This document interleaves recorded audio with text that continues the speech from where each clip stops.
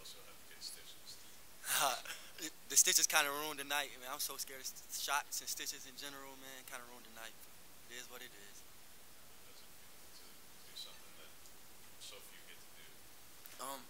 It's just, it's wonderful. I'm definitely excited, but it's just a blessing though, cause I never really played on a team that cared that much about somebody else.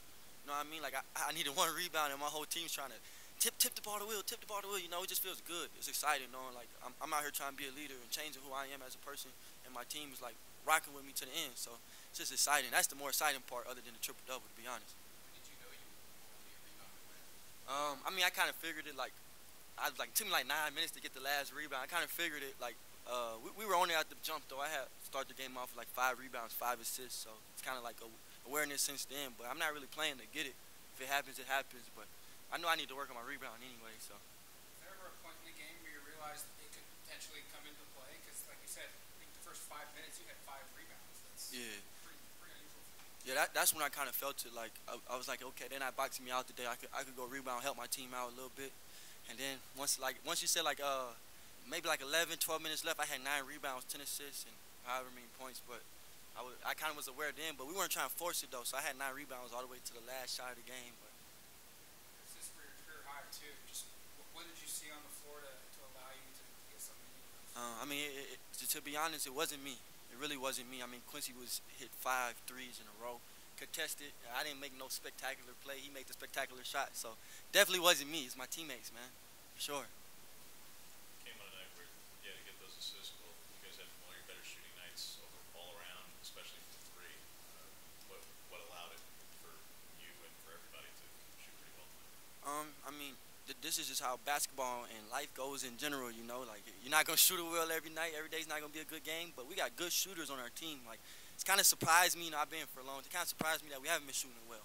So tonight's more normal for us. Like we're more like feeling like ourselves. Like we got great shooters. Like Quincy, 40% 3-point shooter. We got Khalil. We got Waldo. We got Brendan's back stepping into a big role. He helps a lot just spacing the floor. But I mean, it's just confidence, man. We just keep shooting every night. Eventually, one night they gotta go in, you know. Well, how did exactly did you cut your elbow? I mean, I just fell and hit the floor. Impact hitting the floor? Yeah, impact hitting the floor. Yes, sir. Yes, sir. Does it feel like the best game, not just of the season for you, but one of your better games of your career? I mean, statistically, obviously, he has a triple double, but beyond that, the shooting, like all around, does it Um, feel like? yeah, it does feel like one of the better games. I wouldn't say the best, but it does feel like one of the better games of my career. But I mean, I've been feeling pretty good like these last 4 or 5 games. Just like my assist numbers been up. Like I feel a lot more healthier than I did last year. But and then like just again like my teammates and my coaches are just believing in me. Like I never really felt this type of confidence before. At one point I was shooting like 15% from three, and all I could hear is Coach Almy, Jacket, shoot it, shoot it. Like that. I mean that's fun as a player, you know. It's exciting. So and I've been talking to Coach Almy and all the coaches like just bringing it every day like as a leader, being in a great mood. Like no matter what happens off the court, being in a great mood on the court. And I mean, it took me a long time to buy into it. I don't know why I was so stubborn, but it's working. Like it's just helped me a lot. You guys been here this long. Have you? I'm sure you have met Will Jackson, and I know Ron Lee still lives in town. But have you met these guys? Because they're the only two guys who've ever done it.